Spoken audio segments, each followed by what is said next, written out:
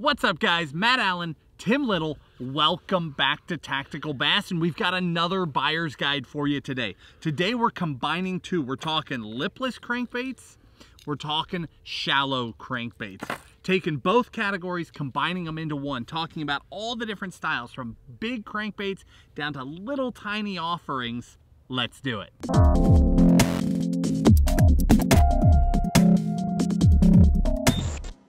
Really, lipless cranks and shallow squarebill crankbaits could have been their own category, but we're running out of time. We want to make sure we get this stuff in for you guys before the holiday sales are over and that you can get this stuff in time for Christmas. So I'm going to go ahead and kick it off. Again, we got squarebills and lipless cranks. I'm going to go ahead and kick it off with squarebills, and I'm going to start probably, we'll work our way down. We'll start with magnum size squarebills and work our way down.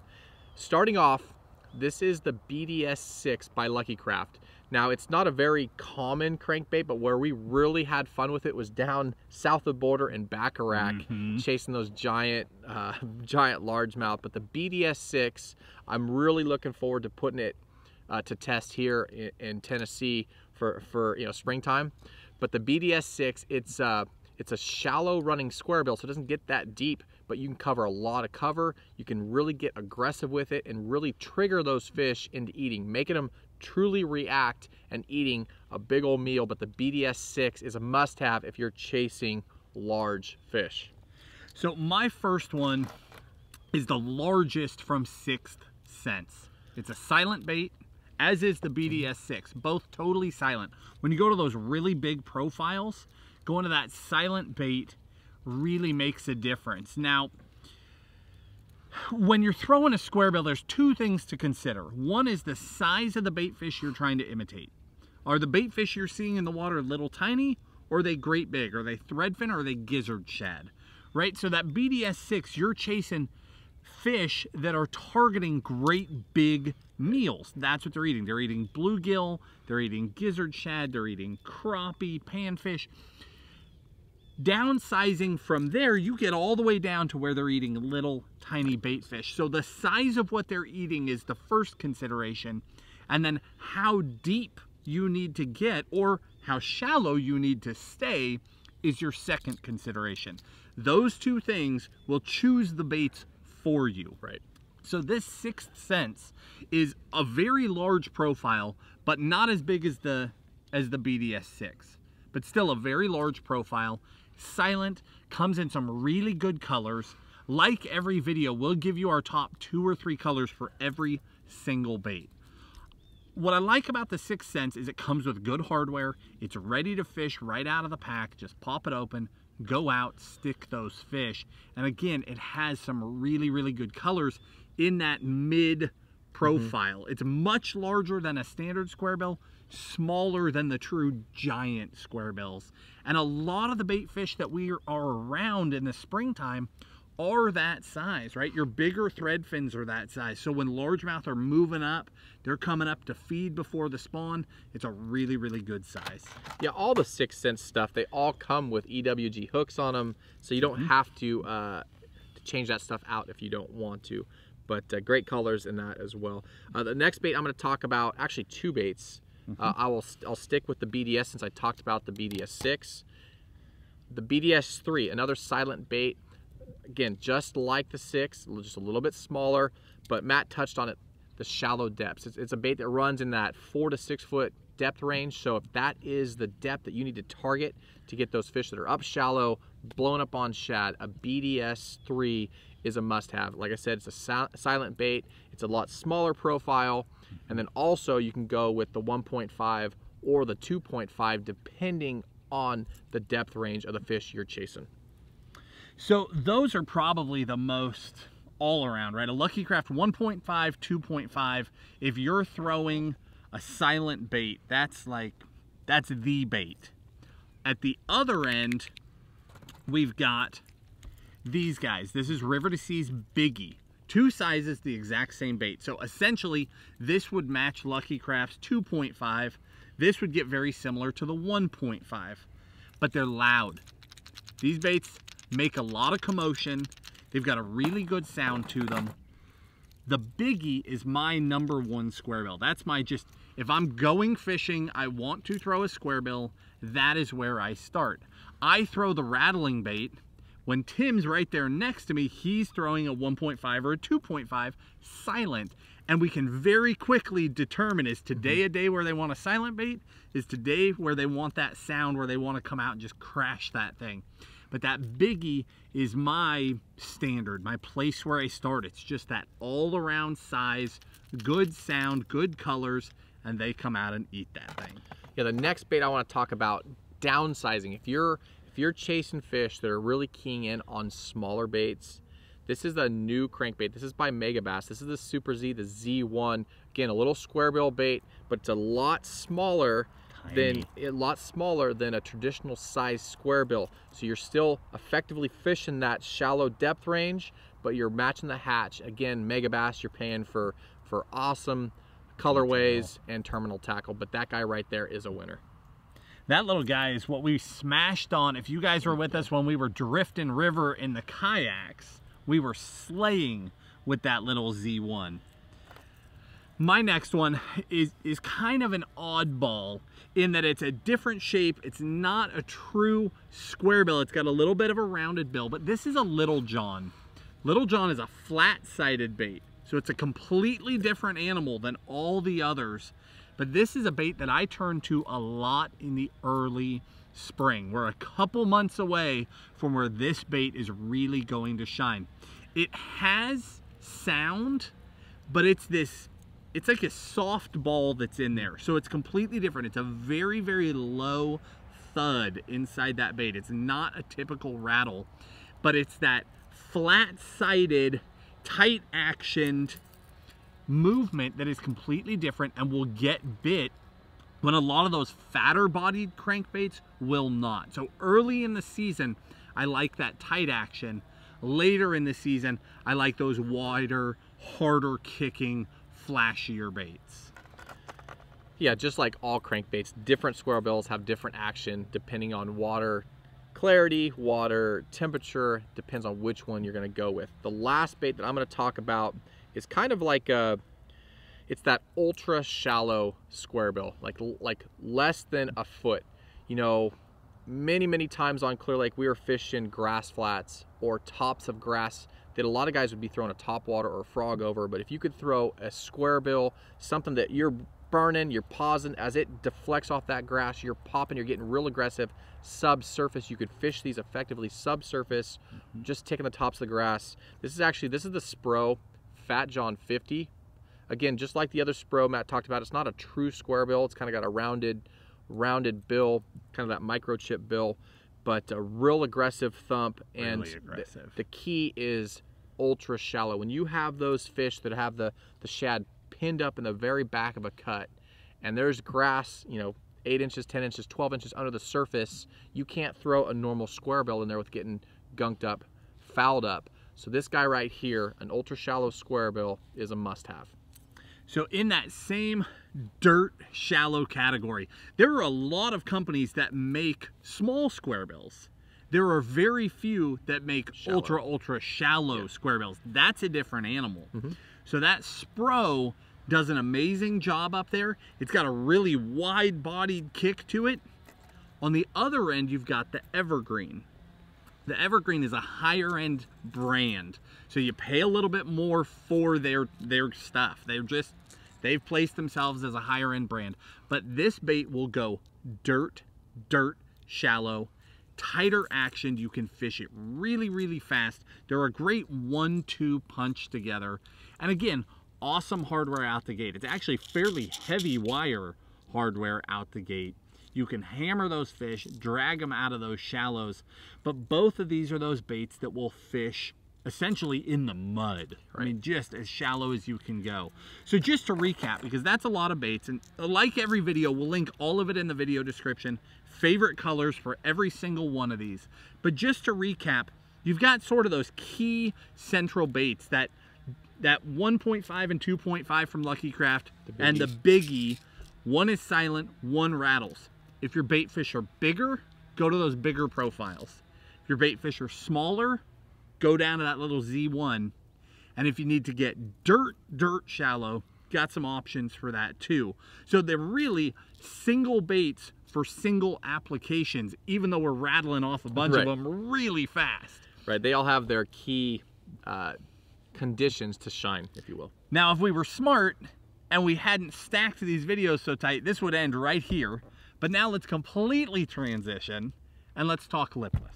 Yeah, lipless cranks, obviously you guys know how much we love lipless cranks and how often we fish them. So we're gonna kind of do a narrowed down buyer's guide for lipless cranks because they can be fished so many different ways. They can be fished shallow, they can fish deep, slow, burning them across grass flats, all that sort of stuff. So we have probably our, what, 5 or 6, six baits or so? Let's structure it like the same way, like big profile, our bread and butter baits. Okay, and then little guy, I've got a little guy, and then like budget. Okay. Yes. So big, so sticking with the big category, this is the 6th Sense Quake 80. Now it comes also in the 70 size, but the Quake 80, what I like about that is it's a larger profile. So like Matt said, if you're targeting bluegill, larger shad, just bait fish that are bigger, baby crappie that are kind of a bigger profile, upsize your bait, and you don't necessarily have to upsize the weight of the bait. So you don't need to throw a 2-ounce lipless crank right in 6 feet of water, right? So the Quake 80, again, you're getting EWG style hooks right out of the package. 6th Sense has great color schemes, colorways, but that guy right there is another winner. We fished a lot of those down in Mexico as well. Along that same large profile, this is the Spro Aruku shad, and it's the big one. The biggest thing here is just profile. A lot of the biggest baits that we used to like got discontinued, like an LVR D15. That thing's been gone for so long now, and it was a great bait. The problem was, until fairly recently, you were left with some options that the average angler didn't want to throw. Like you could throw, if you were throwing a rattle trap as an example, an ounce or an ounce and a half rattle trap is gigantic. Right. There wasn't a lot in the middle. Both of these are great options where just the shad are bigger. You don't need a giant bait.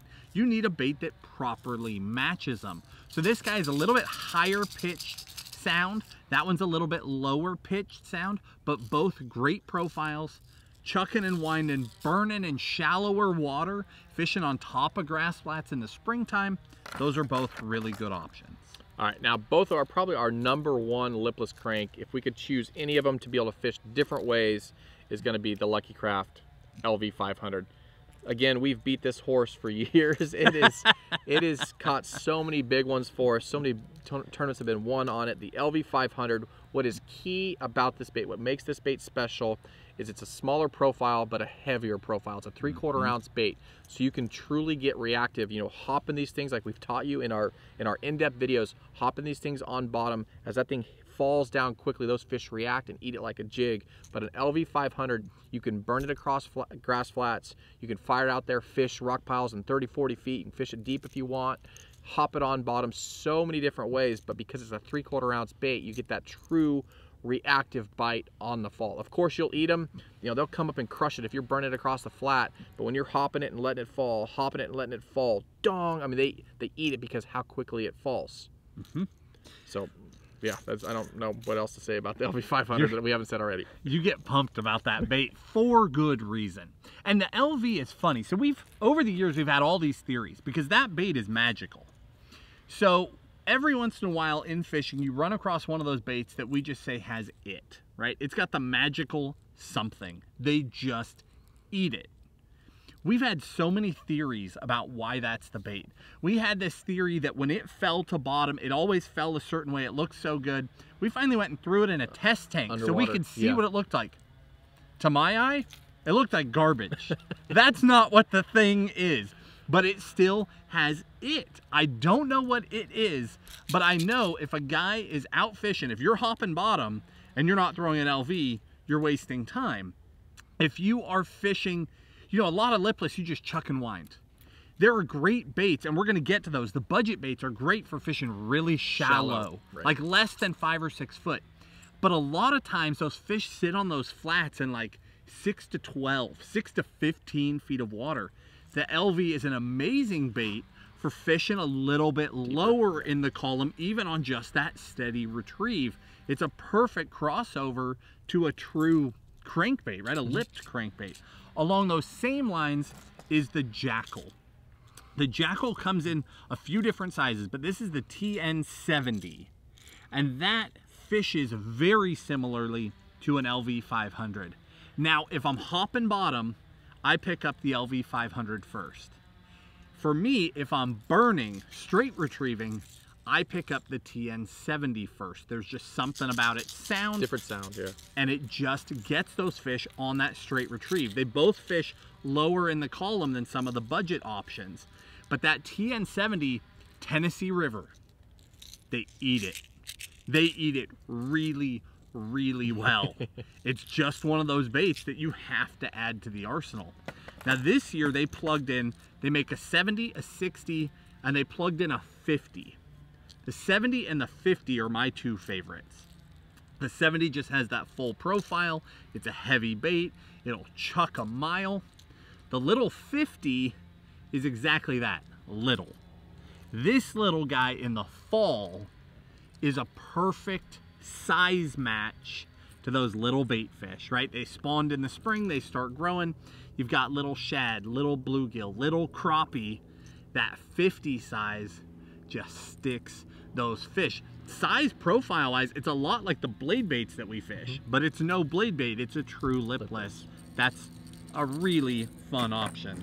Now for those of you guys that have never thrown a lipless crank or are looking to get into lipless crankbait fishing, or just want to fish a larger profile, shallower, the actual rattle trap it's a must-have. It's a lot similar profile to an LV, but a lot lighter. You know, if you go to throw a 3/4 ounce rattle trap or a 1 ounce rattle trap, they're going to be giant. But you can throw this guy up shallow. It's going to come across the tops of that grass a lot better.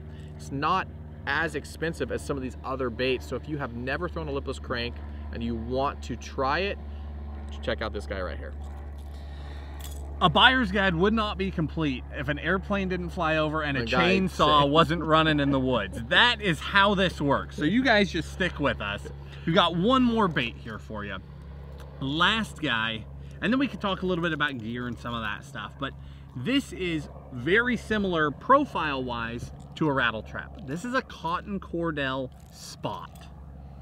This little guy is cheap, inexpensive. It is a cheap couple of bucks bait. Yeah. High-pitched sound, very high-pitched sound. Comes in just a handful of color options, but is a bait that I just continue to smash with. We discovered this bait on the California Delta and have since thrown it all over the country. It stays high in the column.